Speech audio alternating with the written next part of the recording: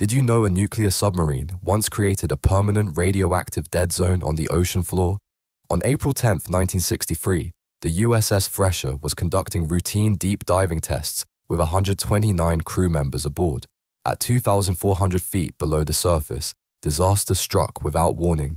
A pipe burst in the engine room, flooding critical systems with freezing seawater. The crew desperately tried emergency procedures to blow the ballast tanks and surface, but the reactor shut down completely, leaving them powerless in the crushing depths. At that depth, water pressure reaches over 1,000 pounds per square inch. The submarine's hull began to buckle and crack under the immense force. In milliseconds, the entire vessel imploded like a crushed tin can. The nuclear reactor core scattered across the sea floor, creating a radioactive debris field. Marine life in the area died or mutated from radiation exposure for decades. Today, that section of ocean remains contaminated, a permanent scar on the sea floor. The disaster forced a complete redesign of nuclear submarine safety systems.